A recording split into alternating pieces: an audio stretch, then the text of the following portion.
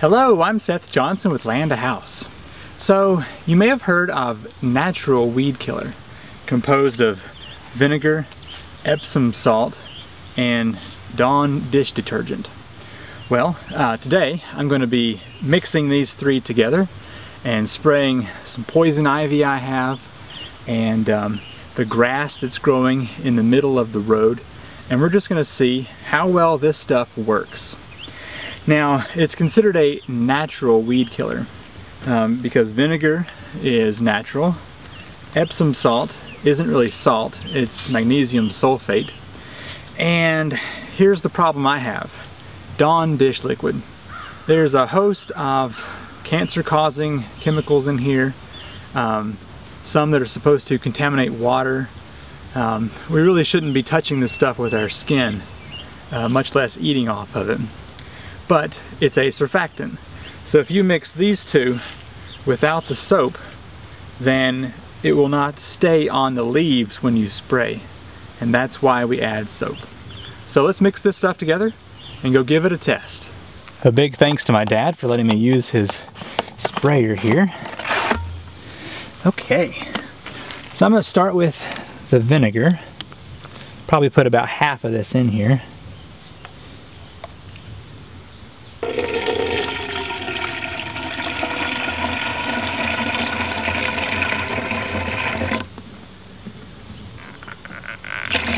Whoops. That's close enough. All right, the salt next.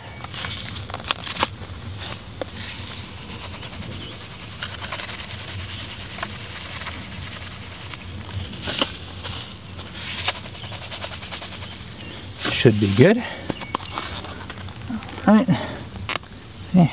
Pop some of this poison in here. Apparently this is a hormone blocker. It acts like estrogen. So especially children shouldn't touch it, boys, because it will mess up hormones and stuff. Fun, isn't it? Xenoestrogens, I believe. Anyway, wash that salt down. Now, let's pump this guy up.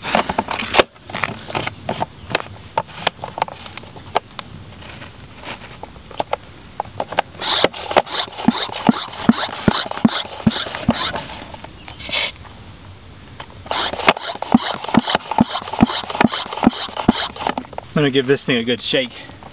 Get some of that Epsom salt mixed up in there. So this ditch here is packed full of poison ivy, and I've been doing some weed eating, but of course it comes right back. So I'm gonna knock it down with our spray here.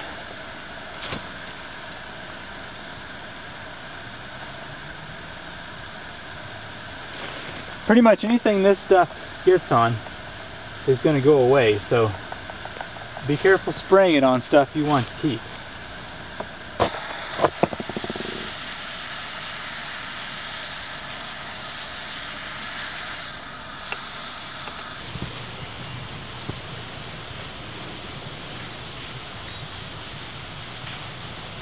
I also want to see how well this works on the grass in the middle of the road here, so I'm going to give that a spray.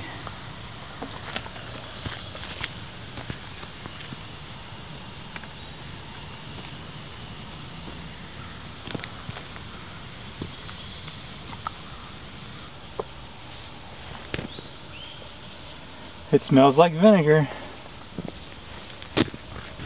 Well, I got most of that grass sprayed, and then of course this poison ivy over here in the ditch. So I'm gonna wait 24 hours and bring you back, and we'll see how well it's done.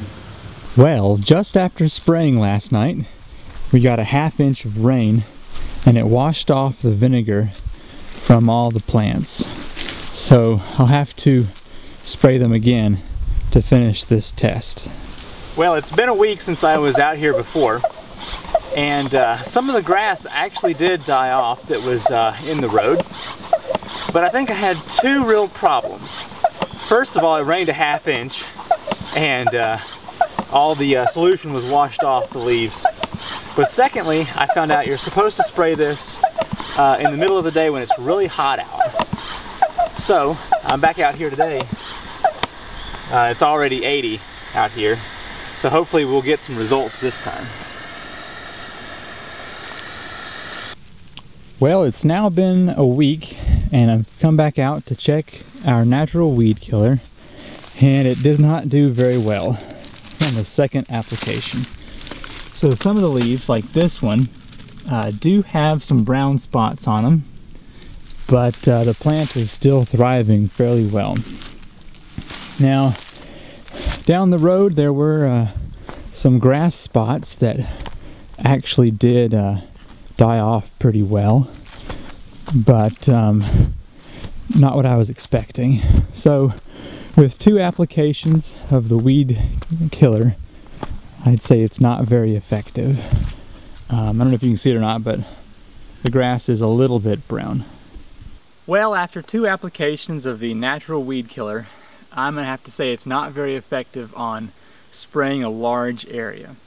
Now, my mom went out at work and she was able to spray a small bed and thoroughly soak each plant, and it died within 2 days. So the stuff works, but with the way I've been spreading it thin across a large area, not very effective.